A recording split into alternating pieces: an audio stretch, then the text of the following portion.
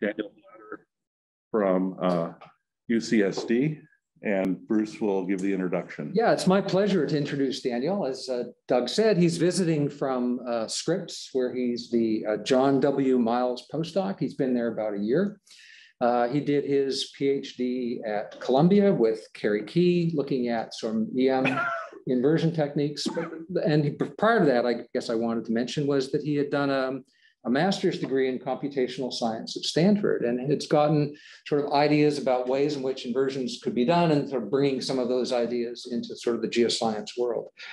The thing that strikes me about Daniel's work is that he's looking at novel and interesting ways of bringing sort of Bayesian methods to sort of the problem of inversion, and doing it in ways and attacking problems that seem impossibly large to apply to these techniques. So there's a lot of innovation and a lot of insights, and he's going to be telling us about some of those efforts today. So Daniel, welcome. Thanks, Bruce. I appreciate the introduction. It's wonderful to be with you all.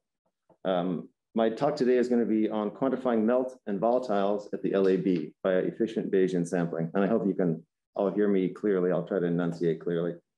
My colleagues, whom I gratefully acknowledge in alphabetical order, are Stephen Constable and Carrie Key, formerly at Scripps and at Lamont.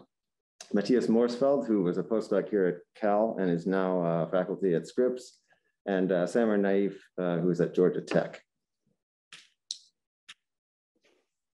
So by way of personal introduction, I got my BS in physics at the University of Utah, then did a 90-degree turn, decided I wanted to do foreign policy and become a foreign service officer.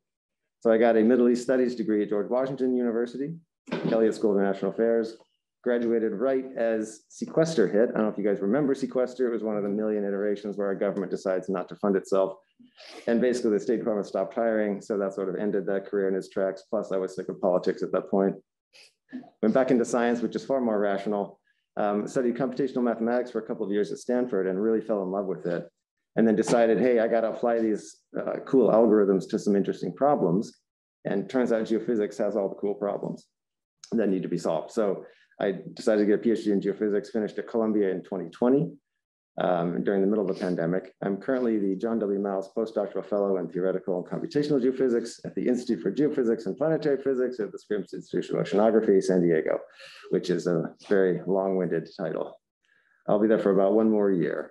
My research interests, as Bruce mentioned, is in Bayesian sampling algorithms, in particular applying the Bayesian-derived uncertainties to better understand the role of fluids in crustal and upper mantle geodynamics. So I typically apply these to electromagnetic geophysical data.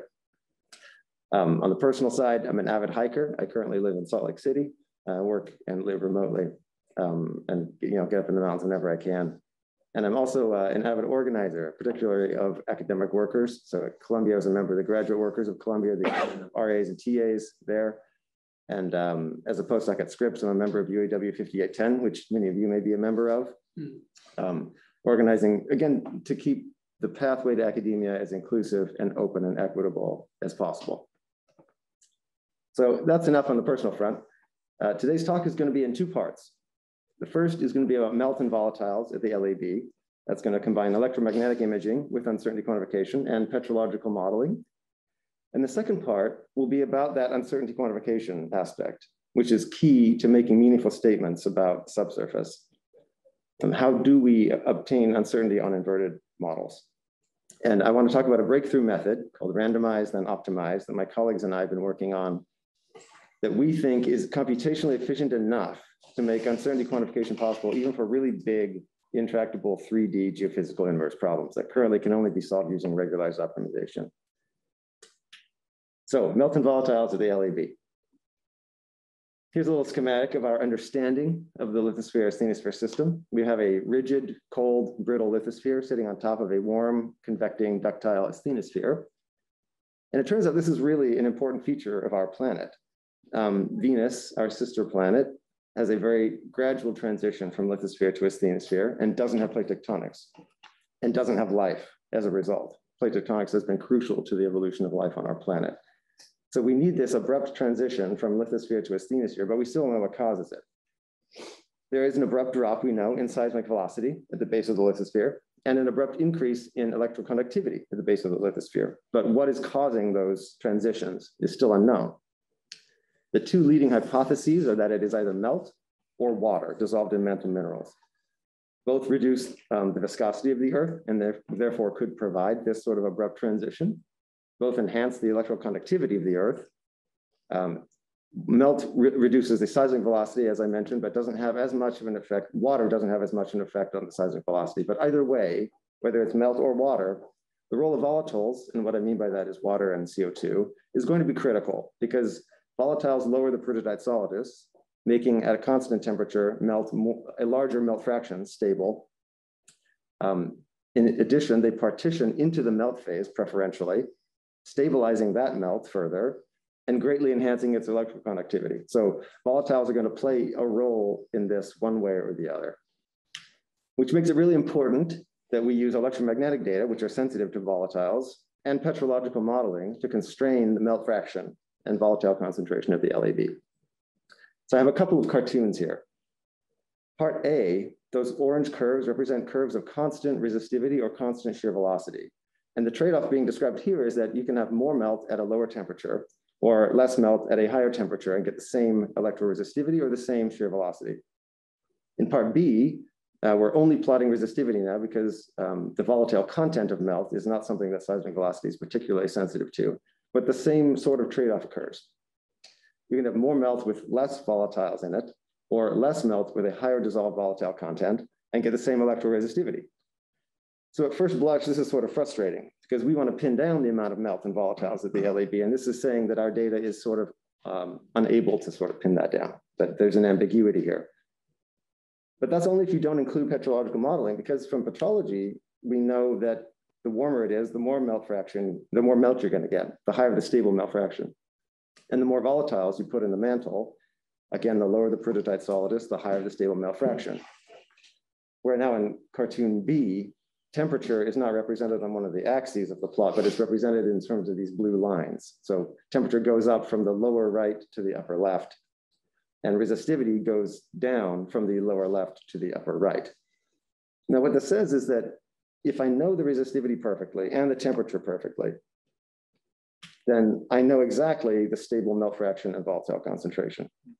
Of course, we don't know resistivity or temperature perfectly. There's uncertainty associated with both. And if I know what that uncertainty is, if I can quantify it, then I can quantify the uncertainty in melt fraction and volatile content. That is thermodynamically stable. And that's sort of what we're going to do here. We're going to basically get uncertainties in resistivity from inverting magnetotelluric data. And we're going to get some estimate of the uncertainty in temperature from plate cooling models. We wish we had better constraints on temperature. And try to pin down the range of sort of statistically valid melt fraction and volatile content. Some quick words on the magnetotelluric method. For those of you who aren't familiar, we deploy a bunch of devices to the seafloor. The title slide of this talk was essentially looking at one of those devices sitting on a ship, the RV Roger Revell. And then there's basically a bunch of source fields, electromagnetic fields coming down on the Earth, raining down on the Earth from the ionosphere. And these are natural source fields, obviously, they're low frequency. So they tend to penetrate deep into the Earth. And they induce an electromagnetic response in the Earth proportional to its conductivity. So the more conductive the subsurface, the stronger the response we measure at our receivers. Here's some marine EM data, magnetotelluric data, collected offshore Nicaragua on the Cocos plate. This is the Serpent data set. It was published in 2013 in Nature by Samar Naif and colleagues. 7 stations indicated by the red triangles are compatible with 1D modeling. And that matters because we want to do Bayesian sampling on these. And until now, all of the Bayesian sampling techniques really they're too computationally costly to do anything more than 1D modeling. So that we sort of got lucky in the sense that those 7 stations are compatible with 1D modeling. If you look in the lower left corner there, that orange tongue outlined in the black dashed line, that's a conductive anomaly at the base of the lithosphere. That's very interesting to us because that might be indicating, again, the LAB and the presence of melt and or volatiles. And so that's what we're going to analyze that to try to pin down how much melt is present there. Now, the data are plotted on the right for those 7 stations. The gray lines are the model responses for a number of randomly selected Bayesian samples. It's just to show you that we are fitting the data well with with 1D responses.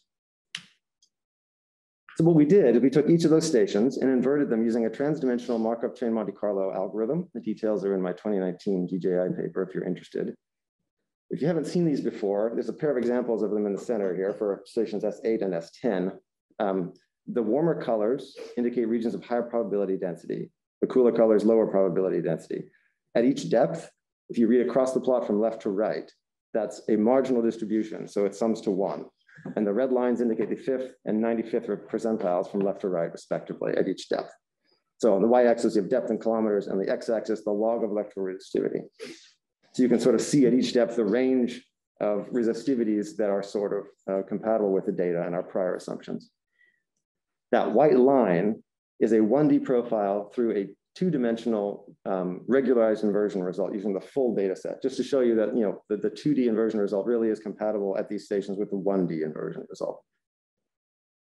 What we did to try to get uncertainty here, each of these posteriors was produced via about 1 million samples. And for each one, we computed the resistance over the depth range of the conductive anomaly indicated by those dashed lines, that bright yellow spot. And then we computed the equivalent resistivity of a single layer over that full range that has the same resistance as the computed integrated resistance. And that distribution for equivalent resistivity is shown on the right. And the reason we use equivalent resistivity is because magnetotelluric data really isn't sensitive to the conductivity of any one layer. It's sensitive to the integrated conductance over a whole depth range. It's not a particularly, it's a diffusive method, so it's more sensitive to integrated features than the specific layer properties. The plot in the lower right, and I probably should have made this bigger, the one that says all, that's the resistivity distribution we're using. When I mentioned that we need uncertainty and resistivity, that's what we're going to be using for the rest of this talk. It's sort of the accumulated equivalent resistivity for all of the models across all the MT stations. Dan, just to give us an idea, if we don't use resistivity, what kind of priors Great question. So we use a uniform prior across that space from -1 to 5 in log units. So anywhere from 0.1 ohm meters to 100,000 ohm meters, we said was equally likely, just because we don't really have particularly strong constraints a priori. So this is using a very uninformative prior, essentially. The only exception to that is that blue wedge on the right-hand side of each of those plots. That's an upper limit on the resistivity of the mantle as a function of temperature. So we basically just said, what is the maximum, what is the minimum allowed temperature at each depth, and then what is the resistivity of dry olivine, the most resistive thing that could be down there at that depth, at that temperature, and that's sort of the upper bound on resistivity. So here's temperature, and this is a little bit more depressing because we don't have as good a constraints on temperature, unfortunately. So we just did plate cooling using a pair of different plate cooling models over a range of mantle potential temperatures, a range of plate ages, and we assumed the temperature distribution to be uniform, spanning the 200 degrees Celsius between the end member models at the midpoint of that depth range. So the depth range of the anomaly is the gray shaded region, that magenta dashed line between the orange and green curves here in the center. That's sort of the temperature range that we used, 200 degrees Celsius, which is actually a lot more than most studies assume. Most people sort of just pick a favorite temperature and then say plus or minus 25 Celsius. It's a really large uncertainty in temperature, and we wish it could be narrower, but we wanted to be more conservative. And here's our method, a Monte Carlo method for estimating melt fraction and volatile content from uncertainty in resistivity and temperature. So you repeat the following many times. First, you draw a sample of resistivity from its distribution, a sample of temperature from its distribution, and then you increase the bulk mantle water content until you match the resistivity, requiring that any melt that is formed is thermodynamically stable at the temperature that you drew from its distribution. And then you repeat this over and over again. And what you're seeing on the right are 2D distributions of probability density for melt fraction versus melt water content and versus bulk mantle hydration. So what's the initial resistivity? So you're drawing from the resistivity, you're drawing from the temperature, and then you're decreasing the resistivity based on the water content to get to that? No, so you draw a resistivity and a temperature, and then you fix bulk mantle water content at 0 and compute any stable melt fraction that would occur at that temperature. And if none, then you compute the resistivity. It's probably too resistive. So you increase the mantle water until you can finally match the resistivity. basically until you can generate enough melt that you can match these resistivities. Okay. And so the phase equilibrium is like a simple calculation. Is it what goes into that calculation? Yeah, it's actually really complicated. Yeah. And it's the result of a lot of lab studies that are very challenging to do. Right. So there is actually a lot of uncertainty in this whole petrological model of determining stability. Right. Actually trying to get this work published in Nature, we're sort of waiting on the last reviewer. The biggest hangup was that one of the reviewers hates the model we're using, but there isn't anything else out there because only one lab has done studies like this. But there are models like, I'm thinking like melts and P-melts, sort of the Caltech group and others. Yeah, that sort of a thing. Yeah. Okay. So Yeah. It's very much built. Yeah, it's based on mostly on Hirschman's work. Okay. Yeah, Gotcha. yeah. Right. So basically what you're seeing here is a really wide range of uncertainty. You can either have a lot of melt at very little water here, or much less melt with a lot more water down here. And that's because the uncertainty in temperature is so huge. These are isotherms. This is the coldest one. This is the warmest one.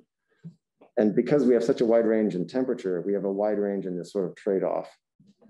It's a lot easier to interpret this if you marginalize over temperature, which is what you're seeing here. So the blue distributions are marginalized over temperature. All the temperatures are thrown in. And then to show you sort of the effective temperature, we did the Monte Carlo process again, but we fixed temperature. So all we were sampling over was uncertainty and resistivity. So this guy is the coldest, and then progressively warmer until the green distribution is the warmest for melt water, melt fraction, bulk hydration, and melt CO2 content. One of the takeaways from this plot is that the warmest temperatures require unreasonable amounts of melt. So the melt required by the warmest temperatures are in excess of 8 volume%. That's probably not mechanically stable. The coldest temperatures require a lot of water. So the bulk mantle hydration is in excess of 1,000 ppm. That's probably too much water for the mantle. So our interpretation was, hey, let's look at these guys in the middle that seem a lot more reasonable. And that gives us between 1.5 and 4.5 volume weight percent melt with 1.5 and 3.5 weight% water in it. If you want to compare that to mid-ocean ridge melting, Morb glasses, their volatile content is indicated by these black and red dashed lines. It's really compatible only with the warmest temperatures, which we've already ruled out because they produce too much melt. So our conclusion then is that we really need an enriched mantle source to be able to explain this melt channel at the LAB. Where can you get enrichment? Well, from subduction zones in the mantle wedge above subduction slabs, or you can get it at the transition zone. But really, at these depths, the only reasonable source of additional hydration is going to be from plumes. The nearest plume is the Galapagos plume. And you can see effects of the Galapagos plume, far field effects, in our survey area. Interplay volcanism, bathymetry that's a lot shallower than you would expect for the plate age.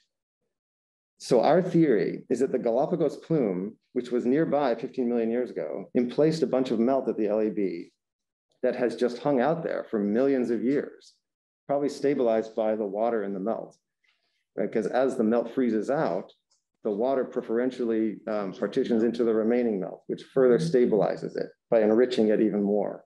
So the idea is that this melt has just been hanging out beneath the Cocos plate for millions of years after being emplaced by the Galapagos plume. Either that or melt is actively reaching this region from the Galapagos plume even today over all that distance. But either way, we're sort of predicting this or claiming this is a plume source. Now, this may be a little bit outrageous, but another MT study recently imaged a thin conductive channel at the LAB in the Atlantic Basin. This is the PyLab experiment. It's the survey area is right here. The ascension plume is about 1,000 kilometers away, and it was closer in the past. So we have a sort of a parallel study in the Atlantic Basin that saw the same sort of thing, where we also have a conductive channel about the same depth, at about 50 kilometers depth. The resistivities they're seeing are very similar to ours. So the conclusion here is that plumes could be a source of thin hydrous melt channels globally. This doesn't explain the LAB everywhere, but I don't think one explanation sort of fits for the LAB everywhere. I think the LAB is probably a pretty heterogeneous feature and can be explained by different things in different places, but at least in the vicinity of plumes and their tracks, the LAB may be caused by highly volatile enriched melt being emplaced by plumes. And that lasts for a long time. So you know how cold it would have to get before the melt disappeared? Great question. Like, could these things disappear, or are they going to be there almost permanently? No, they can definitely disappear. Yeah, okay. There's definitely a temperature at which the melt freezes out, or at least becomes so small that I don't think it would be having a huge impact. But I haven't done, I can't say I've done exactly that question of like, how cold would it take and how long would this stuff live? Yeah.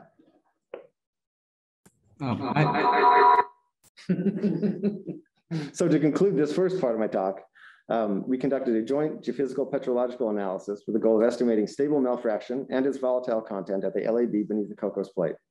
This involved electrical resistivity imaging inferred from MT data with uncertainty, temperature inferred from plate cooling models, and petrological modeling of partial melting inferred from based on lab studies, and concluded anywhere from 1 to 4.5 by volume % melt with 1.5 to 3.5 weight % water in it, which requires enrichment via plume source. And the plumes could be emplacing these long-lived enriched melt channels at the LAB globally. So that's enough harebrained geophysical theories for one day. Let's talk about applied mathematics. Let's do some computational math. How did we get the uncertainties and resistivity that were so crucial to coming to the conclusion that this had to be plume in place to melt? And the way we do that is through Bayesian sampling. So in geophysics, we have a whole bunch of observations, usually made at the surface, relatively low resolution with lots of noise. And we're trying to infer physical properties of the subsurface. This method is called inversion. As we know, it's non-unique, it's non-linear, and therefore very interesting. It's what drew me to geophysics in the first place. So for example, here's marine magnetotelluric data again, from a different location this time. And before we can make any sense of the subsurface from this data, we have to define what's called forward modeling. These are terms I'll be using throughout the rest of the talk. So capital F is a nonlinear modeling function that takes my model of subsurface resistivity, M, and outputs my modeled geophysical observations, my magnetotelluric data, shown on the right, on the left. And then typically what we do is regularized optimization. We say, well, I'm going to define an objective function, little f, that's a combination of data misfit and model regularization, a form of prior assumptions. And I'm going to find a minimizer of that function. For example, if my regularization operator L's a first difference operator, I'd get something smooth like this, where again, depth is on the y-axis, electroresistivity in log units on the x-axis. It's nice and smooth, so it satisfies my prior. It fits my data. That's the blue curve through the data points, which is all great. It's computationally efficient, but it's just a single model estimate with no associated uncertainty. So if you wanted me to tell you how certain I can be in that little wiggle at 350 meters depth, I couldn't tell you. All I could say is this model does just fine, but there could be lots of other ones that do just fine too and don't have that wiggle. To get that sort of question answered, you have to do Bayesian sampling, or at least I think this is the most intelligent way to go about doing it. It's very simple to understand. It's based on Bayes' rule, as seen below. The term on the left is called the posterior. It assigns a probability to every model in the model space, conditional on the data I've measured and my prior assumptions. The first term on the right is called the likelihood. Models that fit the data better have higher probability. And then the last term is the prior. Models that I say have higher probability have higher probability. I get to define this one however I want, incorporating my biases and any outside information I might have. The key is to find a method for drawing samples from the posterior. Because once I have enough of those samples, I can do statistics on those samples and infer the properties of the posterior. That group of samples is called the model ensemble, and generating it is sort of the key to doing Bayesian sampling. And it matters the method you use from a computational standpoint, because some methods work really well, but are slow. And if you try to apply them to really large problems, you'll be waiting forever to get the answer. But if you can manage to get enough samples, you get something like this, like I showed you in the first part of my talk, where again, the warmer colors indicate higher probability density. Those red lines are the 5th and 95th percentiles. And now that regularized model estimate that I showed you before in black, now it's in white, has sort of error bars around it, in a sense. And this is the full range of models compatible with our prior assumptions and our data. And again, the model responses from about 200 randomly selected samples are shown in gray on the left. And we really can't put error bars on that wiggle, which is sort of the point. because then we can use that to make meaningful statements about the subsurface in terms of melt fraction, volatile content, et cetera. So how do we draw samples from the posterior? As I said, this really, really matters. And sort of the point of the second part of my talk is that I think my colleagues and I have come up with a way of drawing samples that is way more efficient than sort of the canonical standard way of doing it, which is random walk metropolis, Markov chain Monte Carlo. It generates posterior samples by making really small random changes to the current model in the chain. So to give you a sense of what that means, this is the method I used in part one, transdimensional Markov chain Monte Carlo. Let's say we're at step n in the algorithm, and I have m sub n is my model at that step. It's a stack of layers, each with its own thickness and electroresistivity. Maybe the warm colors are more resistive in this case, and the cool colors more conductive. I first generate a proposal model by changing the nth model in some random way. So I can either add a layer interface randomly, delete a randomly selected layer interface, move a layer interface to a new location randomly, or leave the interfaces where they are and just change the layer resistivities randomly. In this case, I added a random layer interface.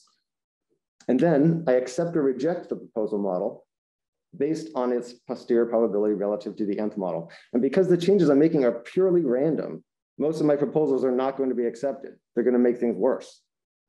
In fact, ideally, you want to be hewing towards 77% of the models being rejected and only 23% accepted. But even to get that low of an acceptance rate, you have to make really small changes, which means your models in your chain in sequence are going to be highly correlated with one another, which means you have to take a lot of steps to be sure you've covered any real ground. Also, the algorithm is fundamentally serial. I can't draw sample j plus 1 until sample j has already been drawn. So since I have to do it in sequence, one step after another, the runtime of the total algorithm is determined by how many steps I need to take. And the answer is a lot, more than 1 million in most cases. And by the cost of drawing one sample. So the rule of thumb is if you can't get your forward modeling, which is essentially the cost of one sample, down to about a second or less, you're going to be waiting for weeks for random walk metropolis to converge. And if your forward modeling costs you a minute, heaven forbid, you're going to be waiting a year, which is just unreasonably long. So we need a new method to draw samples from the posterior. So let's think outside the box here. We want our models with high posterior probability to fit the data and to satisfy the prior. Now, what other way do we know to find models that do both of those? Well, regularized optimization. That first term on the right ensures that my models fit the data. The solutions to this minimization problem fit the data. And the second term ensures that they satisfy my prior assumptions as codified in my regularization term. So if I were to define my likelihood as e to the minus my data fitting term, such that, again, models with better data fit have higher probability. And if I define my prior in terms of my e to the minus my model regularization term, such that models that satisfy that constraint have higher probability, then I can define a posterior distribution that's just e to the minus little f, my objective function. And what this means is that every minimizer of little f is a maximizer of that posterior distribution. So really there is actually a stochastic interpretation, a Bayesian interpretation of regularized optimization, such that every solution to the regularized optimization problem is a maximizer is a high posterior probability model, but not just a high posterior probability model, the maximum posterior probability estimate. So if that top minimization problem's solution is the maximum a posteriori model, the MAP estimate, what we want is to not just sample repeatedly that maximum posterior probability model. We want to sample all the high posterior probability models around it. And we can do that by making two subtle changes to this objective function as follows. Now we're minimizing the misfit to d tilde, which is a random vector whose mean is equal to the data set I measured and whose covariance is equal to the data error covariance. And now I'm regularizing not just the model, but the difference between the model and a randomly chosen prior model, m tilde, where m tilde again is defined by its zero mean and covariance given by the prior covariance matrix, which is defined by my regularization choice, L transpose L inverse times 1 on mu. So what this does is it ensures that my randomly chosen m tilde, my randomly chosen prior model, the solution I get has to hew close to that model as much as it can while still fitting the data. but not just the same data set. It's any data set that's compatible with the data set I measured in the field in terms of its uncertainty. So the data set I measured in the field plus or minus some noise. And what that allows me to do is to repeatedly solve that middle optimization problem and get a different answer every time, but be guaranteed that it is a high posterior probability model every time, a different high posterior probability model every time.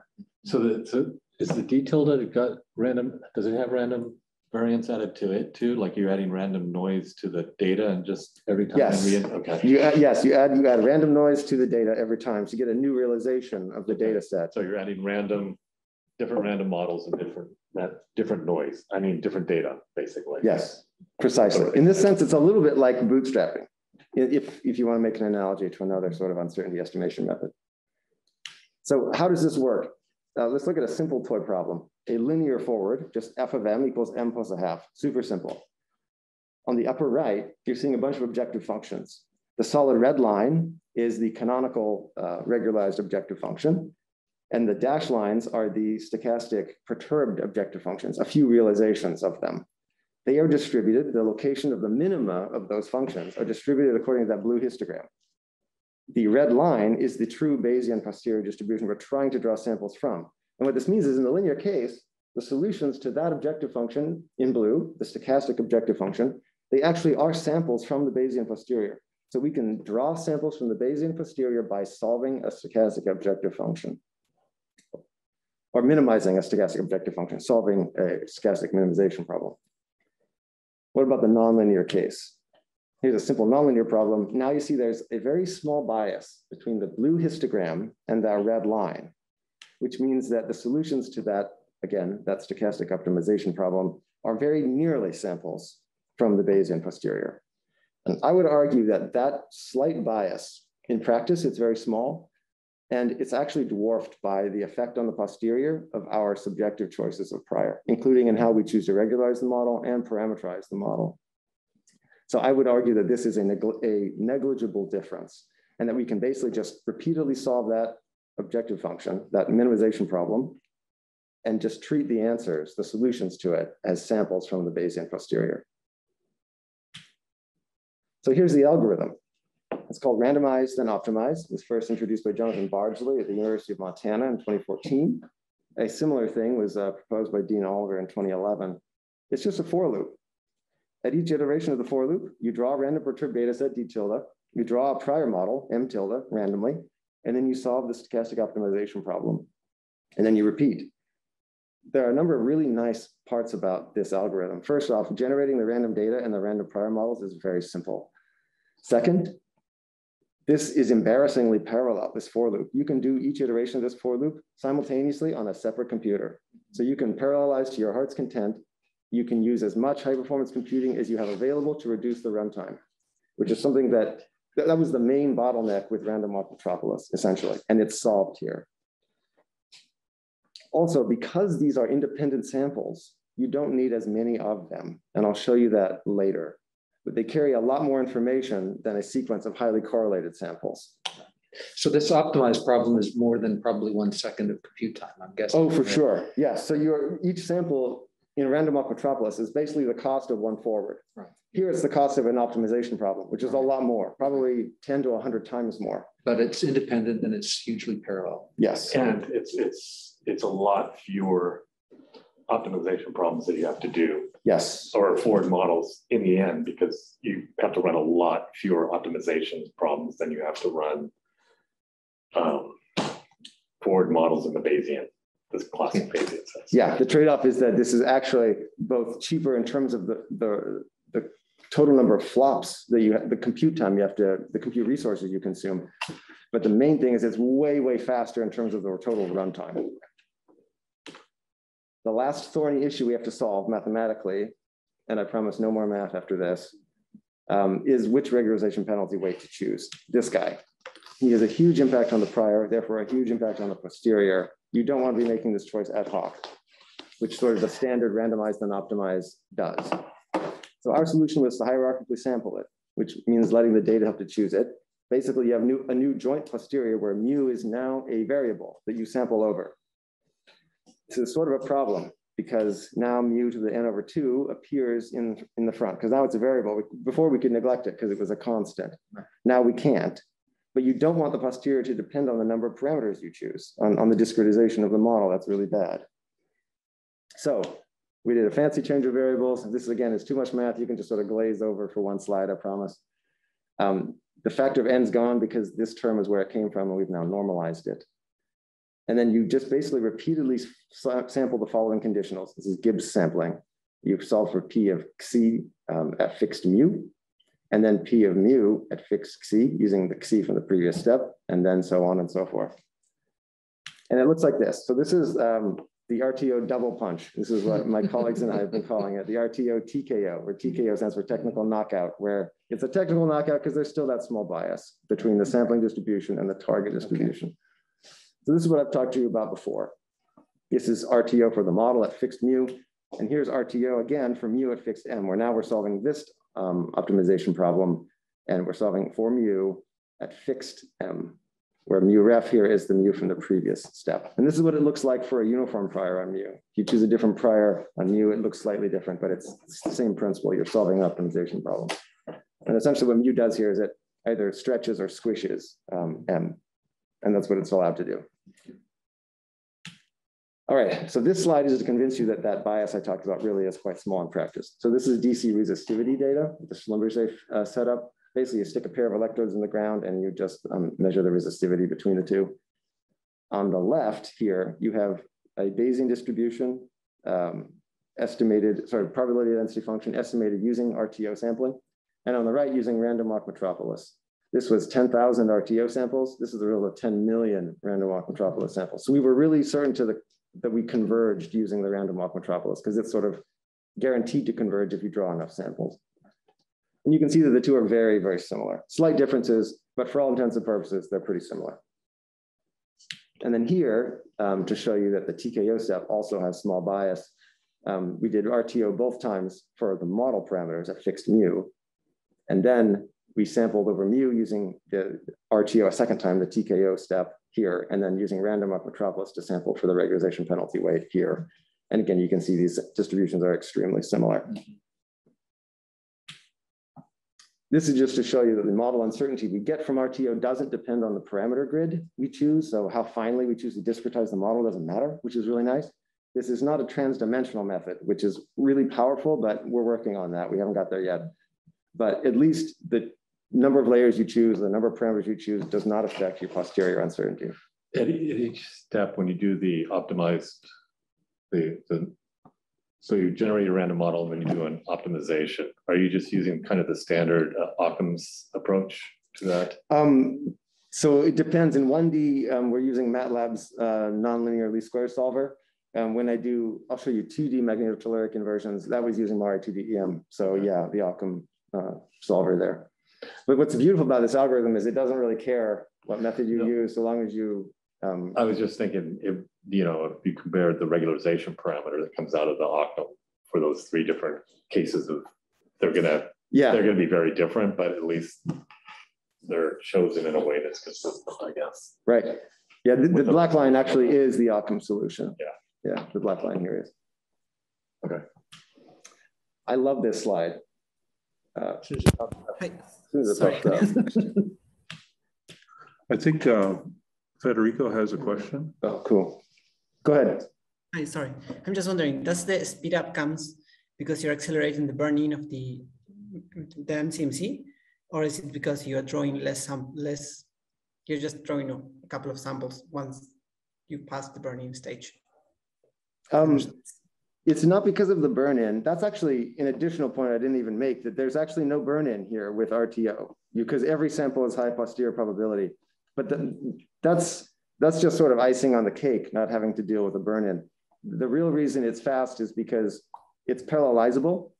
So you can draw all the samples in parallel at the same time instead of one at a time. And it's fast because you don't need as many samples. And that's sort of what this slide is all about. It's to show that RTO samples are independent. But have you tried? Because when every time people every time someone proposes an algorithm, right, there is this, you can always compare it with, again, a Metropolis Hastings or there are all set of tricks, right? I mean, there are multi-chain MCMCs, and there are a lot of other tricks around. So if you choose the slowest one to compare with yours, oh, of course, yours is going to always be better, right? Mm-hmm. So, but if you have you tried, for example, using an optimizer to find an initial guess, a good initial model, basically, and then run an MCMC once you found the body, for instance, or compare this with a multi-chain MCMC? Yeah, so the transdimensional results I showed you in the first part of my talk were using parallel tempering with about 20 chains each. That makes your convergence more robust, but it actually increases your computational cost because now you have 20 chains instead of one, and you still need long chains. There's no substitute for a long Markov chain. That's sort of the unhappy truth. Whether it's Hamiltonian Monte Carlo or you're using parallel tempering, you sort of, even after the burn-in, you need really long chains because you're making super tiny steps. It's like the difference between, I don't know, like the analogy I use is that MCMC explores the model space the way a Roomba cleans the floor. It's slow and region by region, and it just kind of goes in a straight line till it hits something, and then it turns and keeps going. And you're sort of left to wonder, okay, I've let it run for a long time. Like, has it cleaned the whole floor? Or are there spots it's missed? And do I need to leave it running for even longer? And that's sort of the trouble you run into with MCMCs. You're never quite sure, taking those tiny little steps, if you've sampled the full model space compatible with your data and your prior. And to sort of satisfy yourself of that fear, you let the chains run really long. And so the rule of thumb is really that you need several 100,000, if not more, samples per chain, even if you're running multiple chains in parallel. Okay, thanks. So you said it was about a factor of 1,000 difference, I think, wasn't it? The difference between the optimization and the MCMC routines? Did I get that right? Like it was 10,000 and then 10 million for the other, I thought. Yeah, in that particular example. Right. So would that be something you'd expect typically, or is that unusual? I mean, how would you? It's hard to come up with a number for that because, again, it's hard to know what is a sufficient number of MCMC samples and what's overkill. And people tend to hew on the side of caution and just go for overkill and run it forever. Sort of the joke is that people who do Bayesian sampling, they sort of start their chains, they get some preliminary results, they submit a paper for publication. By the time it's done in peer review, they get the final results at the end. And it's not actually that much of a joke in a lot of cases, like people actually do this. And the reason why is what's shown on this slide. So what I did is I took 200 consecutive samples using MCMC and 200 consecutive samples using RTO. And I plotted the first sample in red and the last sample in blue. And you can see that, for example, at this layer, this goes from red to blue, from red to blue, from blue to red, from blue to red, and then from red to blue. So there's a lot of trade-offs going on. And you're just sort of like slowly marching along through model space, sampling all the different possible combinations that fit the data. Whereas with RTO, there's no discernible color pattern here. Yeah. And in fact, if you look back, it looks like the posterior already. Yeah. And I'm just plotting 200 models. I didn't do statistics on 200 models. Yeah. I just plotted them, and you're already seeing the posterior distribution there. And I sort of did it there just to give you like a sense of like how powerful it is drawing independent samples. Right. So let's apply this to a larger data set now, because I promised you that that was the whole point of this. So this is 2D MT field data. This is the Gemini data set collected offshore Louisiana and the Gulf of Mexico. These blue guys over here is a salt body imaged using 3 different techniques. The upper right is the mean of about 9,000 RTO models. This guy here is a single resistivity model estimate using regularized optimization. And this guy's the mean of 1 million random walk metropolis models drawn using a very sophisticated transdimensional Gaussian process parameterized sampler. And this is full 2D? Mm-hmm. Okay. Full 2D so modeling. You're generating the 2D models randomly. Mm-hmm. Okay. Here's the data, just to show you that we're fitting the data just fine. The gray lines, again, of the model responses of a couple hundred randomly chosen RTO samples. So we're getting basically the same features using all 3 methods, only the computational cost is vastly different. Here we had 9,000 RTO models. This took 10 or 1 million TDGP random walk metropolis models. And that's an underestimate, because I actually had to run 20 chains in parallel using parallel tempering to get that robust a convergence. So really, that's 20 million random walk metropolis samples versus 10,000 RTO samples. It's interesting, though, that TDGP looks more like just a single Occam inversion. I mean, it's just scaled up and down, I guess. Yeah, and the scale difference is quite slight here too, because the axis isn't in log units here, it's in ohm meters. And that's just a difference in the way they're parameterized. So the TDGP is parameterized using a Gaussian process, and then the kernel you choose for that will affect the way the models look. Speaking of which, here are 4 randomly chosen RTO-TKO models. This is just to show you that it really is important that we quantify uncertainty, because these models look very different from each other, and yet they all fit the data equally well. They all satisfy our prior constraints equally well. But what's amazing is if you get a whole bunch of these together, they start giving you really smooth uncertainties. So these are marginal uncertainties across various depth slices. The electrical resistivity in log units is on the y-axis, horizontal position in kilometers is on the x-axis. The warmer colors are higher probability density regions. The red lines are again the 5th and 95th percentiles. The white squares are the basically model values across that depth slice of a single regularized inversion model estimate. Focus on the plot on the upper left, because I'm going to show it to you 4 times on the next slide. And this is sort of the punchline slide. This is the same posterior uncertainty estimated using different number of samples, 50 models all the way to 6,000 models. The estimate using 6,000 models down here is a lot smoother. But if you just focus on the location and shape of the 90% credible interval, it's about the same up here as it is down here, just more jagged, which means that if all you want is a solid estimate of the range of parameter values within which 90% of the models are going to lie, you only need a shockingly small number of samples. I mean, in this case, 50.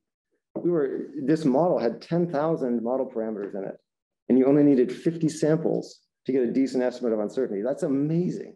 The rule of thumb for MCMC is that you need at least 1, maybe 10 samples per model parameter you're sampling over, where here you need far, far fewer than that. I mean, imagine that you were doing 3D modeling of a complicated 3D problem, and you felt like you needed 250 samples, and each sample took you an hour to run, and you had plenty of computer power. You could get uncertainty in an afternoon, which is something that would literally be impossible using random walk petrology. You'd probably wait more than a year to do that for a complicated 3D problem. So to conclude, I hope I've convinced you that model uncertainty really is a crucial element of the analysis of any geophysical data. We really do need uncertainty on inverted models. That stochastic optimization turns deterministic regularized inversion solvers into Bayesian samplers. And it's a very simple philosophy, randomize, then optimize. And that our particular implementation, RTO-TKO, has a lot of desirable properties. It has minimal tuning. In fact, it relies on the architecture of the inversion algorithms we already know and love and understand very well. It hierarchically samples the regularization strength. It's independent of the choice of parameter grid, or my choice of discretization, if you will. It's embarrassingly parallel and therefore incredibly fast. And I'll just leave those up there and be happy to take your questions. Thanks for your time.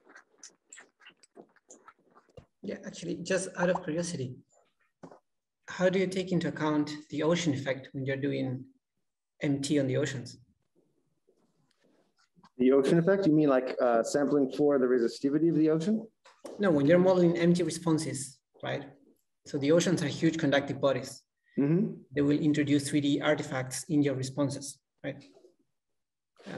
Yeah, so you need to do modeling that's appropriate with the data you've measured. Sometimes, like in the first part of the talk I mentioned, the MT data we were looking at, we just got lucky. And probably because the sediment package there is so thick, the coast effect was minimal for that data, and 1D modeling was appropriate. But yeah, you need to make sure that you're doing modeling that is accurate, right? So if you have 3D effects in your data, you better be doing 3D modeling, which is sort of the upshot of this, the motivation, I guess, for this whole research project was that most marine MT data sets are 2D or 3D compatible. So you really do need a sampler that's efficient for 3D modeling in a lot of cases. Thank you.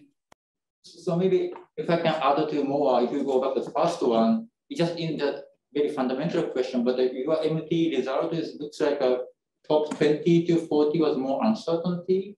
If you go back, is there any just observational data set, or is just MT data inversion in general?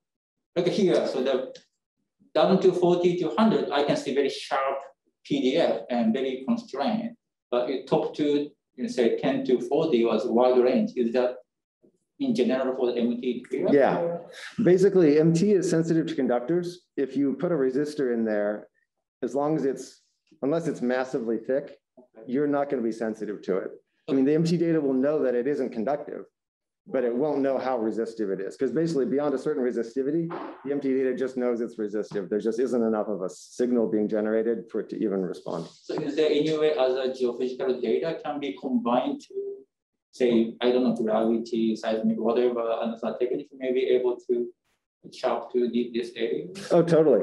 The reason we don't really focus on it is because for us, it's just the lithosphere, and we're not really interested in the lithosphere. We're interested in what's happening just below it.